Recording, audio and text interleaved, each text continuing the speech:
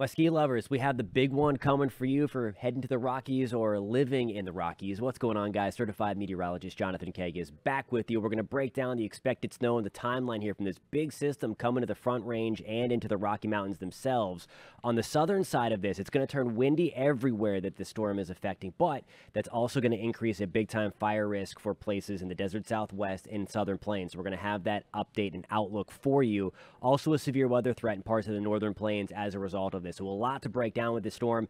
As always, at the end of the video, we're going to have a high-resolution look at the United States and Canada, both with future radar and temperatures over the next 72 hours. So stick around to the end of the video for that. If you want to stay updated on the weather as we roll out of winter into spring severe weather season and then eventually into hurricane season, you've come to the right place. Hit that subscribe button if you're interested. And if you want to put your location, I would love to know where you're tuning in from and what the weather is doing. Would love to see your weather report in the comments. So please do that. And again, don't forget your location so we can see what the weather's doing where you are watching from. Here's the deal. Winter storm alerts out for a lot of the Rockies into Utah as well. We have the purple. This is winter weather advisory extending from Springdale into Torrey, Salt Lake City, just into extreme southern Idaho, also into the Colorado-Utah border. That includes Moab, the national parks involved in this. I think every Mighty Five park is included in this. Zion down here close to Springdale. Then we have Bryce Canyon, and then we have the Arches and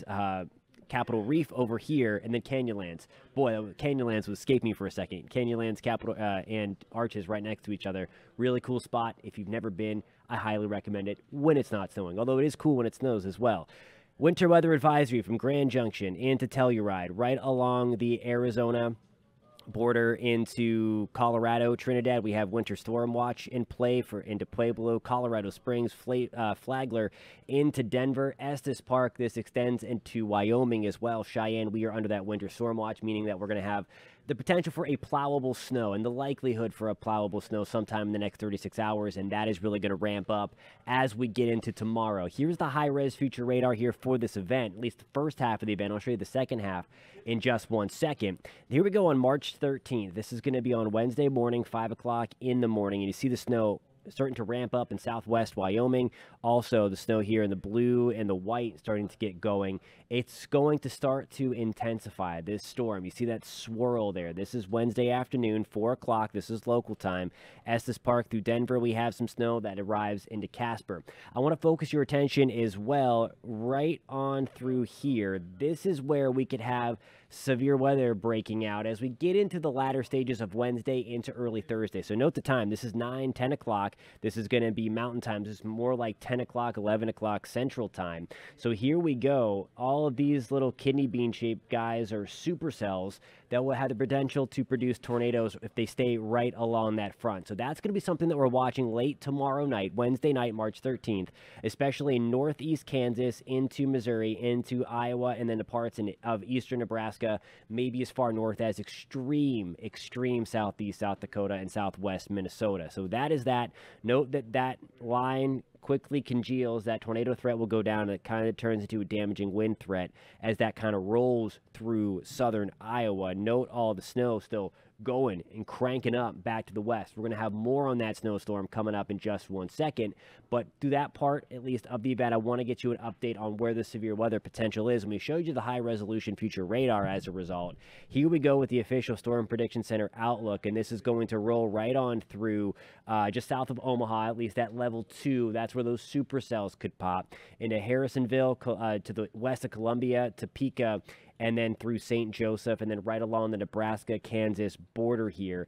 Everywhere else, we still have a non-zero severe weather threat, but again, it's not zero. We're still going to be watching that. Just the best opportunities there are going to be in yellow, that 2 out of 5 on the severe weather scale, and that is going to be for Wednesday, March 13th, especially late into the afternoon, early into the evening. So I mentioned earlier in the video, why is this setup so right for us? Well, we do have a nice big chunk of low pressure kind of rolling out through here and then working its way up. But it's also this guy, that big area of high pressure sliding out of southern Canada. And we're fast forwarding into Wednesday and Thursday. So this is the second part of the event. So yes, it is still snowing early Thursday morning along parts of the Front Range and into the Rockies. There's our chunk of high pressure. There's our low pressure. Note these lines here. These are lines of equal pressure. We call these isobars. They are tightly packed. And when you get a big change in pressure over a relatively short distance, you increase the winds. And that's the reason why we're going to be so windy, really all the way from the Four Corners through Texas, Oklahoma, through the plains as well. And then watch what happens here. Big chunk of high pressure kind of slides back over toward Montana into the Dakotas. We still have low pressure here, and that keeps that wind out of the northeast. But what do we have right there? Those are the mountains. So we have that northeasterly, easterly wind running right into the mountains. That gives us, we call that upslope effect, orographic lift meteorologically, and that helps to give that little oomph, that push. We rise that air, we give that air that nudge, and when that air rises, it cools, condenses, and enhances the snowfall rates, the precip rates. In this case, it's cold enough for snow.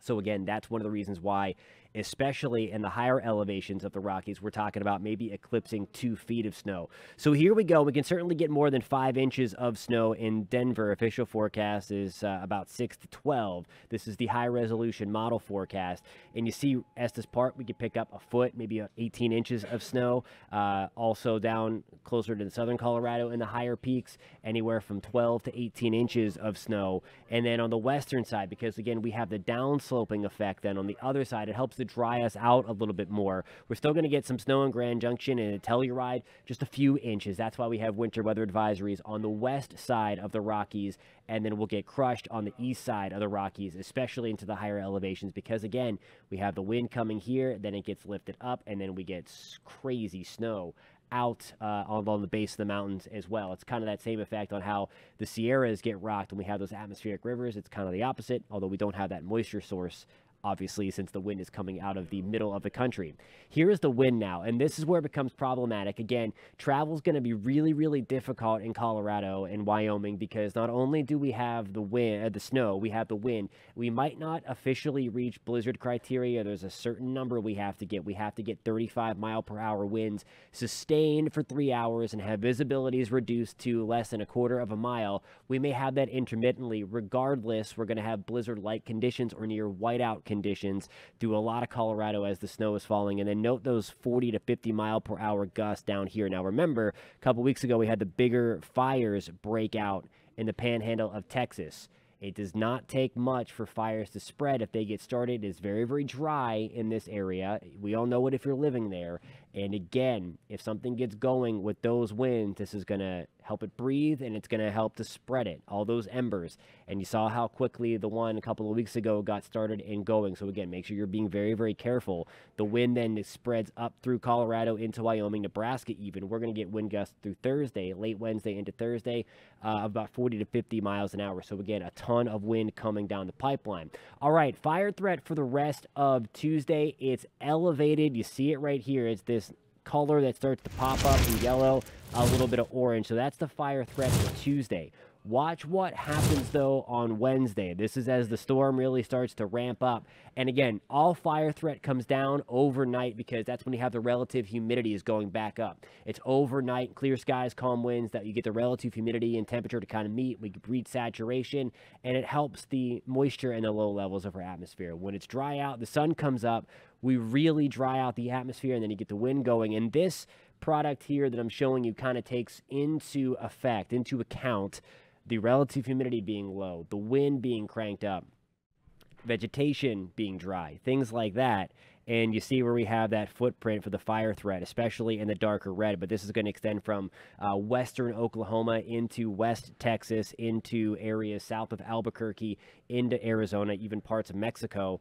And then here we go from into extreme southwest Texas, including Carlsbad, and then right along, again, the southeast New Mexico border there. So, again, a big-time fire threat potential tomorrow into the next couple of days as the system ramps up. So now I want to take this full and get my head out of the way, and I want to show you what we can expect across the country. And again, most of the focus of this video has been in the west, because that is where the amount of snow, or the active weather is going to be, but we are going to watch some rain chances start to increase in East Texas and then through Chicago, Detroit. This is going to be Thursday, 3 o'clock in the afternoon. This is that whole eastern part of the system, so it does get a little wet in Detroit and from Chicago, maybe on the west side of Houston as well. The rain then expands into the northeast. We still have the snow back in Denver because that's where we start to get that area of high pressure to move right through there. And then we get that easterly wind, northeasterly wind, and helping that upslope effect. And then you see what happens. There's Friday, 3 o'clock. We have the rain from about southern Pennsylvania right through Roanoke into Houston, New Orleans, right into the mid-Atlantic and parts of the deep south. Now, temperature-wise, here we go, early Wednesday morning, March 13th. So waking up tomorrow, you see what happens, and you see the divide in temperatures. Again, it is really cold, or at least cold enough for some snow in the west. The warmth surging back here. We could have temperatures getting to around 90 in Florida. We could have 90 starting to pop up in extreme southwest Texas as well. Note the warmth start to erode. This is the 14th, early in the morning. It's still very, very warm into the south and west. Cold up here, the big time cold, still well up into Canada. And then we eventually are going to dislodge that. We talked at length over the last couple of weeks, really dating back since late in February, that we were likely going to see one more big blast of cold air to the eastern two-thirds of the United States. We talked about this in yesterday's video as well. If you want to check that out, I'll post that at the end of this. And it highlights, again, that there are more things biting. The things that we look for a big-time pattern change are coming into line, and we talk about that in that video. But you see, there's Friday, March 15th at 3 o'clock. We still have all the warmth down here, the cold breaking free, and then we have a lot of cold coming as we get into the 18th, 19th, and 20th to correspond with the first day of spring astronomically. Alrighty, guys, thank you so much for tuning in. If you found this content helpful or interesting, I really hope you did. Let me know. Also, hit that thumbs up button. Again, if you want to join us and take this weather journey, have this weather conversation as we venture into the end of winter, into severe weather season, into hurricane season, without the hype and the garbage, you've come to the right place. Hit that subscribe button for me, and we'll catch you next time.